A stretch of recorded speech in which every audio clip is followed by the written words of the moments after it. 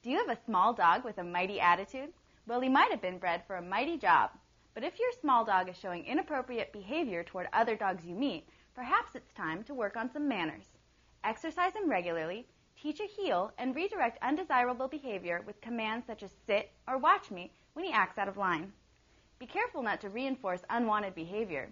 Picking him up, for example, when he pulls at or barks at another dog may unintentionally reinforce his actions. Although a tiny dog's assertive behavior toward a big dog may look rather silly to humans, it may be perceived by the bigger dog as a true threat, and no good can come of that.